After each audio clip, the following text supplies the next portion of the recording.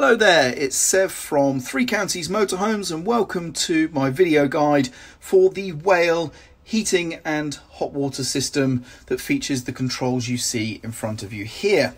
So I'm specifically referring to these two controls plus these here.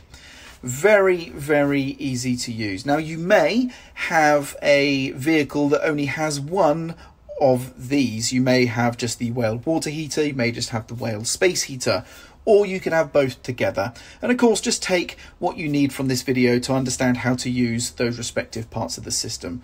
But in this video, I am going to be covering both. Now, this particular system, for both the heating or the hot water, you have the option of gas or electric energy selection. So first of all, we're going to start with the easy one, which is the water heater, and that's these switches here. It is labelled Whale water heater at the top to make it clear and obvious. And as you can see, we have two switches. The one on the left is a 2-position switch. The one on the right is a 3-position switch. Starting with the one on the left, this is the gas heating or gas hot water option. So the switch in the top position on the 0 means the gas is off, the system is off. But if I flick to the flame, that means we are now on. And the system will use gas and heat the hot water. Easy as that. And of course, we just turn off when we are happy. The other side, the 3-position switch, is for electric use. The middle position, also with the 0, is off. And then we have options of low power electric or high power electric respectively, which we do just by clicking the switch to whichever position we want. Okay, and that's it. So whether you're using gas or electric for your hot water, you have the choice of both there. Now refer to your manual. I know that some hot water systems do work fine using both energy sources at once because you can combine the power of both systems to really get things hot nice and quickly. But if you're unsure as to whether or not you want to do that, then you can just use one or the other. And typically, not always the case, but typically the gas is the more powerful of the two. So the gas is probably 3 or maybe 4 kilowatt, whereas the electric may only be 2 kilowatt at absolute maximum there. So that's the hot water. Now we'll talk about the Whale heater, which is this one at the bottom. And as you can see, there's two parts to this control here.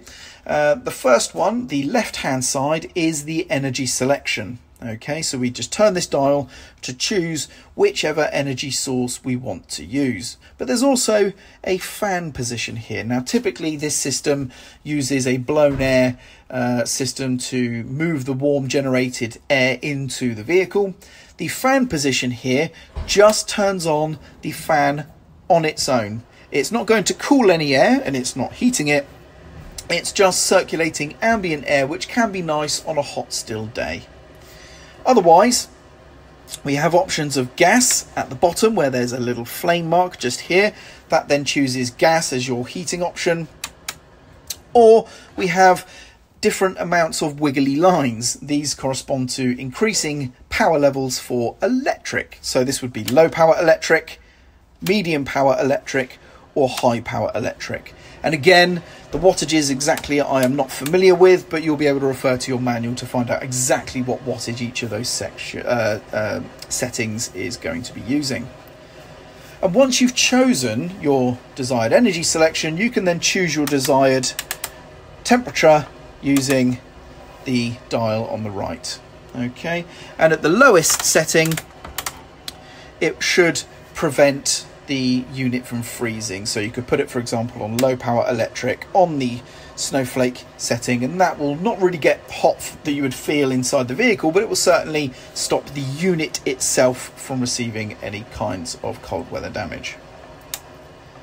And that is it. Okay, if you have any red warning lights coming up, that's usually a bad thing, so you might have to refer to your manual. If it's gas related, of course, just double check you do have gas in your cylinders, your gas valves are on and those kind of things. If it's electric related, just make sure you are plugged into mains electricity and you do have a working supply.